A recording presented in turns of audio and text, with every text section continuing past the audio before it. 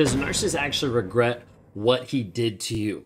So many people are wondering this and asking, does he actually regret? I want to bring you back to some of my story and some of the things that happened in my journey. If you guys are new here, my name is Ben Taylor. I'm a self-aware narcissist on this channel to provide awareness, healing, growth, and transformation. Trying to be able to provide opportunities of sharing insights into my life and to some of the experiences that I've had. Then bringing transformation into your life, teaching and showing people how to heal from narcissistic abuse, how to actually be free from the mental and the emotional addiction that happens to a toxic person that has you cycle back to him over and over and over again. If you struggle with this at all, I want you to reach out. Go to rawmotivations.com. Would love to talk to you today to see how I can help you move forward in the healing process. When we bring up this piece of regret, I want to bring you back to some of my story. There was a part of my story that I showed up in a very abusive and a very toxic way. In doing so, I had multiple affairs, cheated on my wife multiple times, and gaslit, lied, manipulated, emotionally abused her over and over and over again. I don't say this because I'm proud of it. I say this because you need to hear the reality of it. Throughout that time, and while those things were happening, there was zero regret. There was zero remorse. There is zero aspect of well, I probably shouldn't do this. Now, do not confuse this with there not being guilt and shame. I want to pull these apart just for a second. Narcissists struggle with guilt and shame, period. Guilt and shame is the underlying factors that are underneath narcissistic personality disorder that a person is running from. A narcissist, shame avoidant, 100%. Simply because he's trying to avoid the things that are incongruent about what he's putting out there.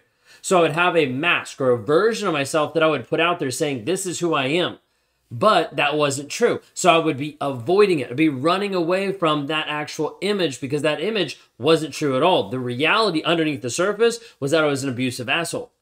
But I didn't want people to see that. I didn't want people to know that because there was shame, which is why I didn't do it to every single person. How I treated people was completely different. I treated my wife completely different than I treated the affair partner. I treated the affair partner completely different than I did someone in the workplace or my boss or various people, friends, family. All of this was based on running away from shame. Shame in who I knew I was internally, even though what I was putting up externally was different. So there was this piece of shame and guilt that was still in my life, no matter what. The difference was I was trying to avoid it, run away from it, compartmentalize, dissociate away from it, do anything I could to box it up and push it to the side because I didn't want to deal with shame in my life. But then we talk about this piece of shame and guilt. Sometimes people think, well, maybe that would mean regret or remorse. In the moment, none. Because I didn't want to feel it. I didn't want to acknowledge it. Therefore, I would push it away. Narcissists are great at doing this thing called compartmentalization. Growing up, I knew that I did this, but I didn't know a big word for it. I just boxed things up. I would view these boxes inside the warehouse of my mind, and I would take a person and put it inside the box and be like, well, don't have to deal with that person anymore. I would take a feeling and put it inside a box and be like, well, don't have to feel that anymore. And I would do this multiple times to, quote unquote, protect myself from the feelings, the vulnerability, the sadness, the guilt. All those different things would box up. Well, this piece of regret, then people kind of wonder, does he actually regret? Is this a piece that's part of the MO that's happening with the narcissist? And frankly, typically, no, not at all. Simply because the regret piece means that I have to acknowledge that I did something wrong, which activates the shame and the guilt, which I'm already avoiding and trying to run away from. So I'm going to believe whatever reality I have to believe so that I'm not wrong. Then regret also comes into the sadness of wait a second, I did this to another person. Now, a lot of narcissists have empathy. Bear with me for a second. You're like, wait a second, I've always heard narcissists have no empathy. No, what you've heard is a confabulation from what actually the DSM-5 says, which says narcissism lacks empathy, is unwilling to acknowledge and identify with the feelings and needs of others. Notice it doesn't say they're void of empathy. And the second half of that proves that they have empathy, but they're also unwilling. That's a big piece. And a lot of narcissism people don't want to acknowledge is actually a choice. A choice to be honest, a choice to abuse, a choice to do the things that he's doing over and over and over again. The thing is, he's unwilling to make a different choice because of the shame, because of the guilt, because of that piece of vulnerability is weakness. He's unwilling to make a different choice and actually choose positivity over abuse. So inside this piece of regret, there's this piece of emotion, empathy, and feeling. Narcissists have feelings. They're not void of feelings. Now, if you get to a psychopath or a sociopath, yeah, okay, we might be talking a little bit different when engaged to feelings. But we're just talking about a narcissist. Inside this piece of narcissist, then the empathy piece has to come down to, I don't want to deal with my feelings. That means when my daughter is getting upset and when she's having big emotions and big feelings, and I feel it well up inside me where I'm frustrated and pissed off at her, it's because I don't want to deal with my own feelings in that moment. Maybe it's simply the feelings of being inconvenienced. Maybe it's the feelings of like frustration. Maybe it's all different types of things. But oftentimes when that is happening and there's that trigger that's happening that's welling something up inside of me, it's because of stuff that I haven't dealt with yet. Because of my own emotions, because of my own feelings. But most narcissists feel that and project. Most narcissists feel that and run because they'd rather do that than actually do the internal work, because the internal work is not easy. Internal work, the vulnerability, the honesty, that stuff is the hard shit.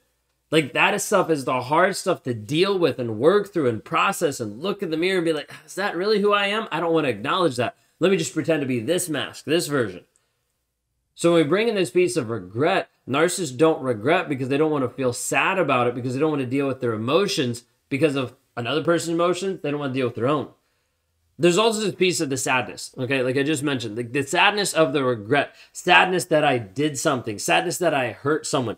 In those moments, there was none, okay? In those moments, there was no aspect of that because I felt entitled. Another aspect about narcissistic personality disorder is the entitlement. Feeling like just entitled to other people. Entitled to what they give, entitled to what they do. And this entitlement piece oftentimes comes with a chip on the shoulder, oftentimes come with like this self-serving aspect of like, look at me, I'm so amazing. Look at me, like I'm serving. Like there's so many different pieces of it. But the entitlement piece basically is like, hey, I'm entitled to you, and I'm entitled to what you do, and I'm entitled to what I want, whenever I want, etc., etc. This is why the majority of narcissists think that they already own you. He does. Like, he thinks he owns you, which is why he said to you, you can't go out and be with someone else. Like, you can't leave me. We're soulmates. You're always going to be bound to me. He's said different things. You've seen it. Maybe not to all of you, but you have seen it. This piece of him thinking that he owns you, that he's in control of you, that's the piece of entitlement. Entitlement happens, and as a result, regret gets pushed to the side. Why would a person regret doing something to you if he was entitled to you already? That's the mindset. I'm not saying it's correct. I'm just saying it's messed up, but that's the reality of what he's thinking. If your sole purpose is to serve him and you do a crappy job of serving him, then why is he going to feel bad that you left? Or why is he going to feel bad that he cheated on you? He's not. Because he's only viewing you as being a servant and a slave to him of what he actually wants in the moment. When you don't give what he wants in the moment, well, see ya.